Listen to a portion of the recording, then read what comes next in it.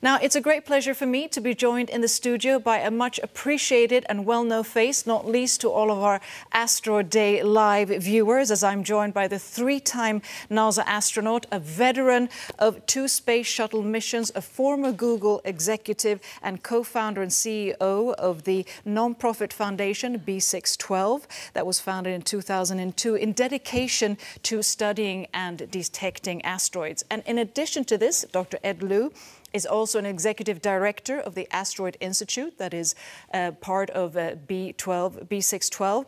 And he also, after his time at NASA, I want to add, Dr. Liu served as a scientific advisor to the White House and also to NASA on space technology and policy issues. Ed, always a pleasure to have you with us. Thank you, Sabine. It's great to be here. And thank you for taking the time. I know you have a busy schedule as well, flew in yesterday.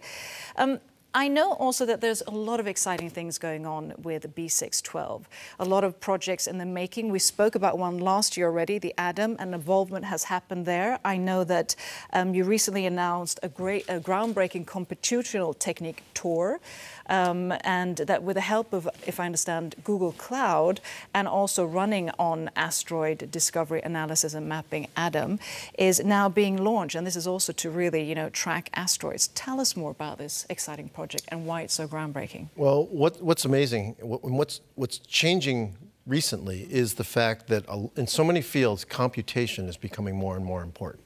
In so many, especially scientific fields. And what we're finding is that as much of the discovery part of finding asteroids is the building of telescopes, it's turning out to be building the computational systems to analyze and understand that data. And so we're trying to make most use of the data that we have by having massive amounts of computation. And that's being built for all sorts of other purposes. So what Adam is really a system that allows you to find asteroids and understand their orbits and so on sort of in the cloud, in the same way that you use Google Maps to navigate to something and share your information with somebody else, like go here, and you send them a link, right?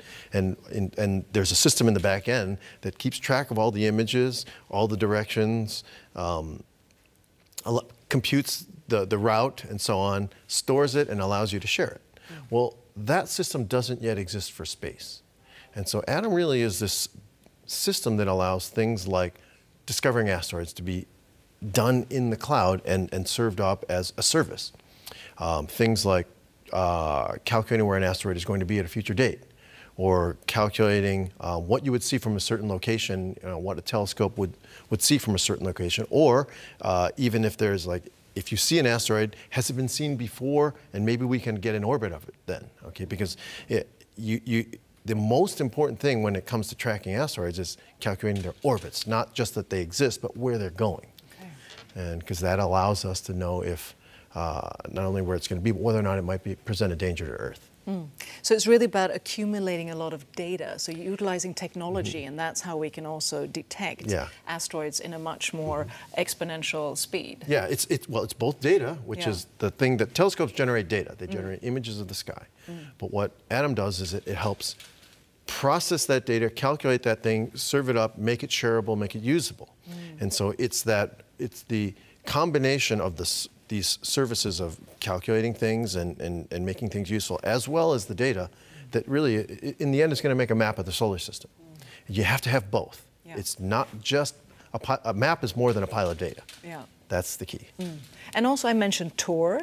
So for our viewers, can you sort of elaborate a bit about that? Yeah, Tor is, what it is a way of finding and linking dots of light, which are asteroids, in images of the sky, taken at different times, and saying that this dot of light on a different image, taken at a different time, even with a different telescope, and this one and so on, are really the same one. We know that because they're linked by a particular orbit, and therefore we can say that this is the orbit of an asteroid, whereas before they were just disjoint points of light on different images. And again, if you look at a particular image of the sky, let's say the Large Synoptic Survey Telescope, the Vera Rubin Observatory, which opens up in a year. In any given image, there's going to be something like 5,000 or so asteroids, points of light that are moving in a single image.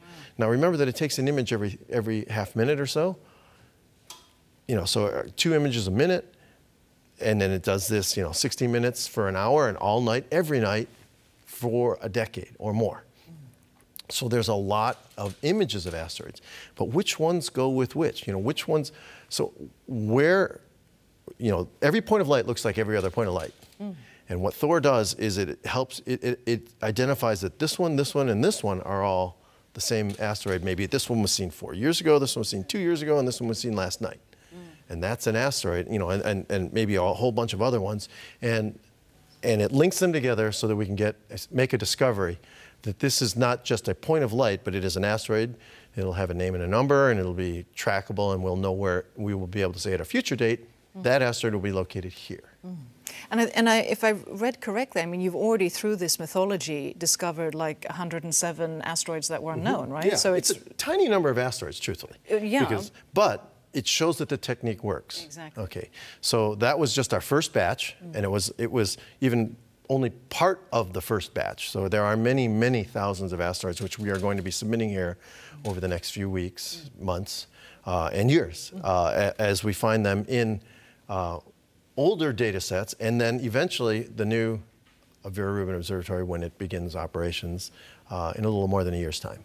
And because you have such a broad spectrum, I mean, both to your knowledge and to your experience, and this is one of the projects from the sort of the B612 Foundation, what else is either in the pipeline or do you see in the near future is a necessity when it comes to, planetary defense, space exploration, and so forth? What is needed? What's the next step? Yeah, well, we're really concentrating on this open source mapping platform that will allow people to make best use of the data we do have, as well as analyze it and make it useful. Okay? Because in the end, as human beings move out into space, as we develop the things in the solar system, besides just here on planet Earth, mapping is going to be crucial. In the same way that, if you look at the 1500s, what were humans trying to do that it was so important? Why were they sending Columbus and Magellan and all these explorers around the world to map the Earth? And it was because the opening up of all this sort of unknown territories requires maps. And the same thing is going to be true of the solar system. So as we, as a species, move out into space, these maps of space, and again, a map is more than a pile of data, but this ability to understand what's going on and to build services based upon where things are in space is going to be very, very important. And sort of on both a personal and professional note, because you've orbited the Earth, you've seen the Earth from afar, and I've interviewed a lot of astronauts, and nearly all of them get some kind of insight, consensus, or something from that sort of visual and that emotional connection. And I'd just like to ask you, what would you like to convey looking at the world as it is today? I mean, we live in a sort of unstable, geopolitically unstable world. What advice would you give, having seen the Earth from afar and the beauty and the potential of it and its inhabitants?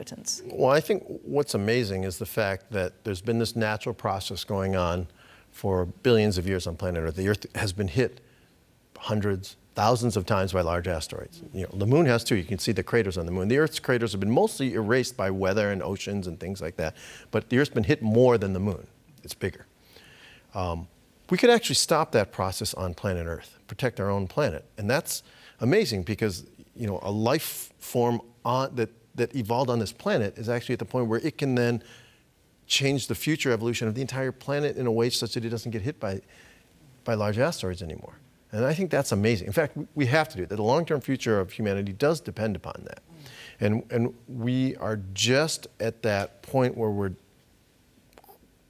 capable of doing that, right? We have the telescopes, we have the computation, we have the know-how to understand where these asteroids are, to be able to find and track them, and we have the technology to slightly nudge one if it's on its way to hitting the Earth. The DART mission will be an example of that next year, or later this year, actually.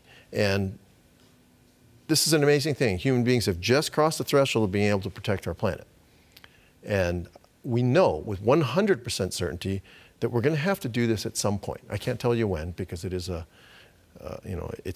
there's a chance element to this that you don't know when the next one is until you find it. But we're going to find one at some point, and we're going to do this. We're going to protect the Earth. And it's all because of the work being done today by scientists and engineers around the world. I think that's really amazing. Yeah. So when I sit back and I think about, looking at the Earth from space, and I think of the amazing fact that human beings can actually protect this planet. Well, that's a great shout out to everyone out there. We do have the capacity to protect the planet. Hopefully we can start to protect ourselves and concentrate on that kind of defense. But thank you and all the team around you and all the scientists and researchers around the world for all the important work that you're doing to really keep us safe and healthy here on the planet. Thank you. Thanks. It's a pleasure being here. Thank you.